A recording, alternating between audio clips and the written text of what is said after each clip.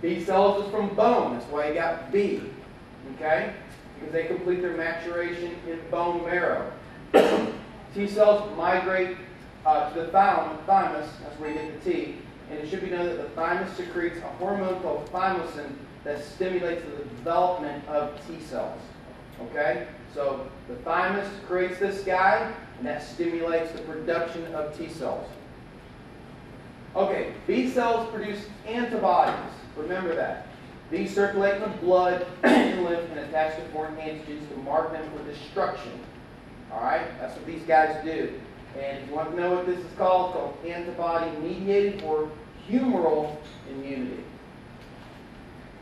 And I got this chart here. We're going to show this again in a minute, but it's just kind of shown here the B cells here from the bone, the thymosin. Thymus creates thymosin, which stimulates the production of T cells.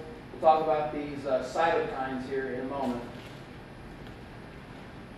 Okay, T cells attack infected cells directly, unlike the antibodies, which affects it indirectly. These guys go right at it. This is referred to as cell-mediated immunity or cellular immunity.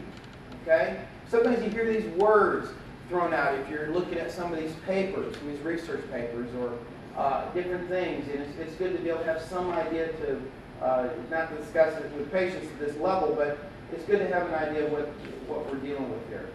T cells also regulate and coordinate the overall immune response. We'll see that in a minute. Okay.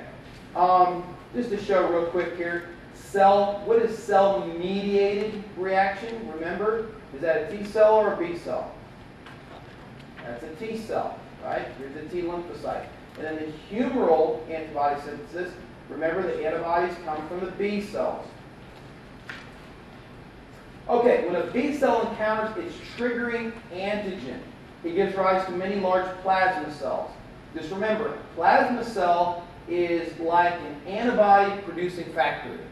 Okay? B cell makes the plasma cells, and then guess what? Plasma cells here start making all these antibodies. So it goes from B cell, plasma cell, now we got the antibody guys. And this here is an antigen here that's triggering this response.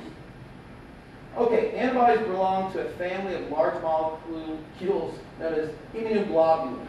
Okay, they're proteins which are made up of chains of polypeptides, which are just basically amino acids. And they're shaped like a Y. But the tips of the Y here are shaped differently. Okay? And what it is, they have a different shape so that different antigens can fit into them. Okay? Or in other words, where the antibody can hook into different antigens. Looks like this. Here's your antibodies. Okay? And you see they got different shapes. And here you have antigens. So this guy here is not going to, this guy can't hook into here. So this antibody won't work for that guy. This one here will work for this guy. Likewise, this one here will connect into this antigen to go ahead and destroy it. There's 5 classes of immunoglobulins. Antibodies disable bacteria directly by interlocking with their toxins. Or they can coat, which is also called opsonizing, bacteria, which leads to enhanced phagocytosis by white blood cells. Remember what phagocytosis means? It's eating it, munching on these guys. See this right here, this macrophage here? This is a bad guy. This is an antigen here. This is phagocytosis. It's fixing to eat this guy. But listen up. These are the antibodies here, okay? All right? Here's your B cells, okay? And then here's your antibodies. And the antibodies are hooking up. See how they're hooking up with these antigens? And it kind of makes it kind of tasty, if you will, for the macrophage. Makes it easier for this guy to want to eat them. That's what's called opsonizing, coating it. Makes it want to eat that thing. If you're like Dr. Bo, you eat some bad food, and what's the reaction you get when you eat some bad food, right? You get some bad stuff coming out of you. Is that a healthy response or a non-healthy response? Good. Right? What's a healthy response? It's a good thing. Your body's trying to get this stuff out of you. But also, too, when you get sick and you get that awful sore throat, okay?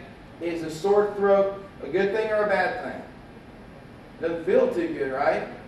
But it's a very good thing. But here's the thing to tell patients. The sore throat is not caused by a bug. The bug is not what makes your throat sore. Your immune system is what makes your throat sore. You realize that? Because the cells in your throat, and I'm oversimplifying things here, but not really that much, but the cells in your throat got all those bugs in them. Virus, bacteria, whatever. They're loaded. And what happens is these guys are floating in your bloodstream, these killer T cells. And they're going to go in there and they're going to destroy those infected cells. So they go in here like this and they start blasting these cells here.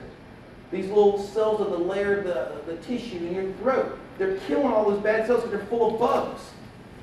That strips a layer of tissue from your throat and it hurts like heck. But it's your immune system that's making your throat sore. It's not the bug. The best thing is to prevent it. But you got to prevent it before the kid is 3. That's the critical time because that's how the immune system is developing. Now, what does the evidence show in the literature? Now, I'm not going to show you all the references. The references are all in the textbook. And there's a lot more than these references. This is the references that I used, and these are references in medical journals that supports this. And we know this. If you do these things, you're going to increase significantly your chance of developing atopic disorders, allergies, asthma, and other disorders. Okay? Exposure to antibiotics prior to the 2nd year of life. Okay? You gotta do everything you can to keep from giving that kid an antibiotic. Okay, while they're little. Okay? Because it will significantly increase their chance of developing atopic disorders. Various vaccinations. We'll talk about this in a second. Reduced exposure to endotoxins. Hygiene hypothesis. Well, here's Cameron, my youngest, getting adjusted.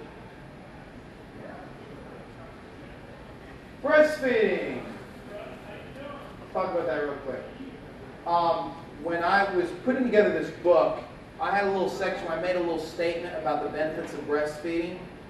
And one of the reviewers said, well, that's nice, well and good, but, it would be good to have something to back it up, some evidence. So, when you got to realize when you're doing these books, you have deadlines and it's craziness, lots of stress. So I went on a 1.5-week binge into the literature on breastfeeding.